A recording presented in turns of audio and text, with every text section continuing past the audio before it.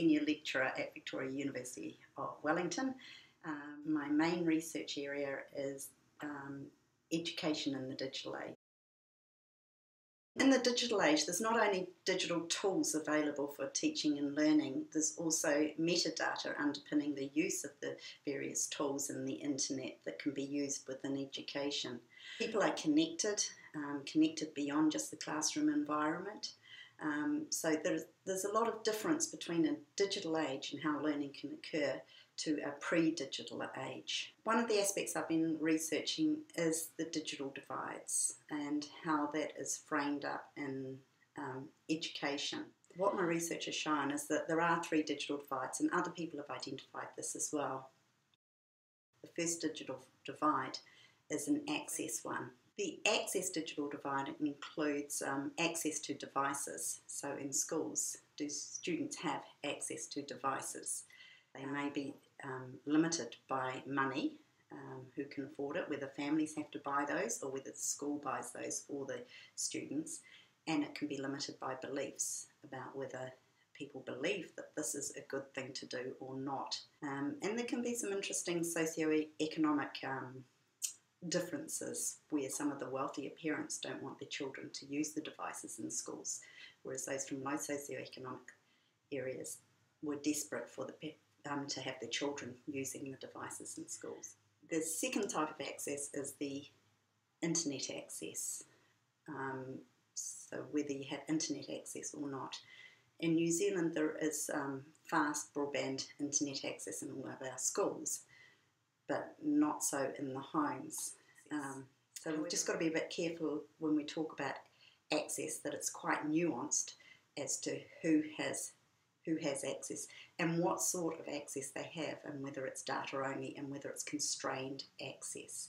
And that tends to be around socio-economic. There's more constrained access for those in low socio-economic areas. So the second type of digital divide is around competence and capability.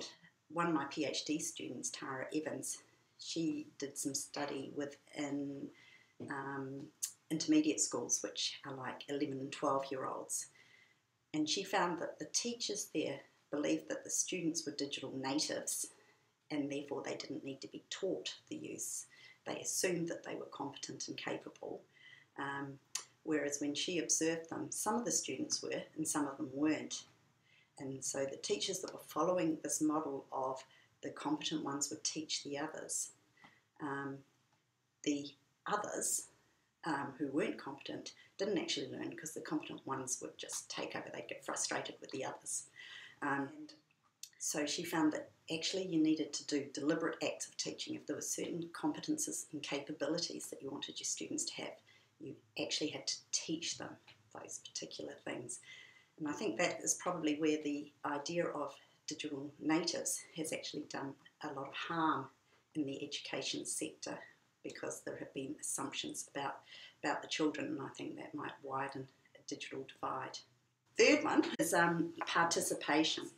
That there's a divide between those that participate in a digital world and those that don't. So those from low socioeconomic areas who don't have the agency are not influencing the politics. They're not participating economically within the internet, even though they are participating a lot socially.